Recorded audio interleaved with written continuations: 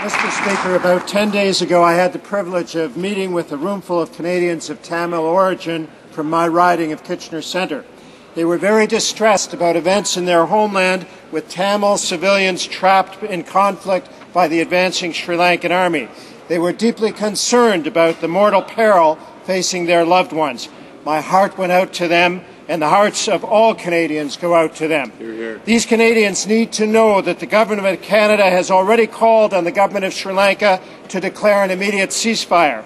They need to know that Canada has already called for unhindered international access, for the evacuation of the sick and wounded, and for the delivery of much-needed humanitarian assistance to civilians. That's great news. Mr. Speaker, Canadians of Tamil origin need to know that our government has already millions of dollars in humanitarian assistance ready to go. Mr. Speaker, Canada will keep up the pressure. Correct.